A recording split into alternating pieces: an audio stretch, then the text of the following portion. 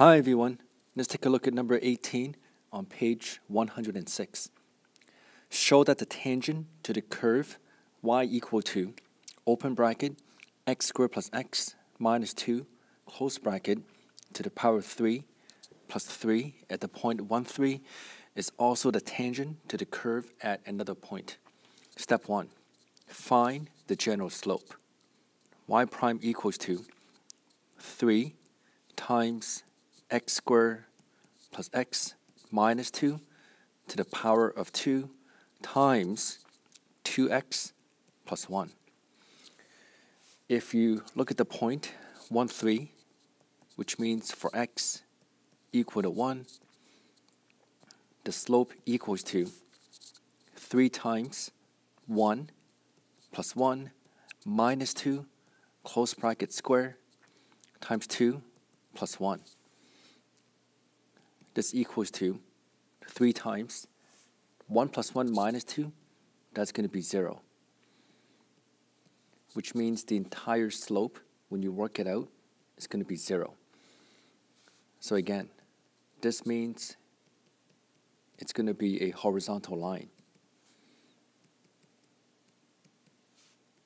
Now because it's a horizontal line, and if you look at the function, it's a cube plus 3, there might be a second point with exactly that slope. So you have to go back and solve for the second value of x. So you go back, you write down x squared plus x minus 2, quantity cube, plus 3 equals to. Now think about that horizontal line, right? And if you look at this point, 1, 3, this implies that there's another x value that's going to give you a slope of 0 with the same y value of 3. So this is going to be 3. So when you solve for this, you can subtract 3 from both sides, which means x squared plus x minus 2, quantity cube equals to 0. The opposite of to the power of 3 is to take the cube root.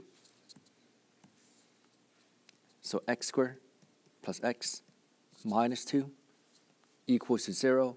Simple factoring. X squared becomes x times x. The factors of 2 that will give you a sum of 1 is going to be x plus 2, x minus 1. And as expected, x equals to negative 2, x equals to 1. The fact that we found one of the answers, 1, 3, was not a surprise. But the more important part is this. X equals to negative 2. So if you go back, what that means is the coordinate, negative 2, 3, is the second point. That's also a tangent with a slope of 0.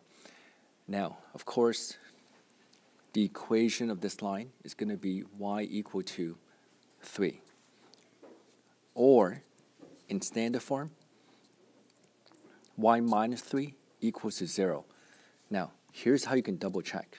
You don't want to just kind of do this and stop. You want to kind of go back and say, does this really make sense? So the best way to double check is to draw a diagram.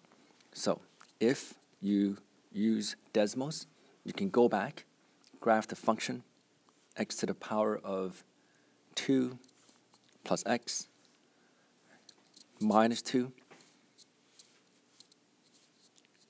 to the power of 3 plus 3.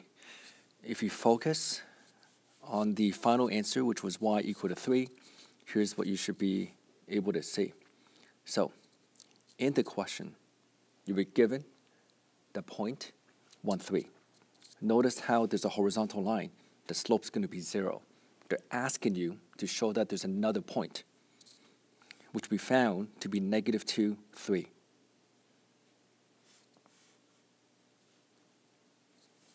I hope this makes sense.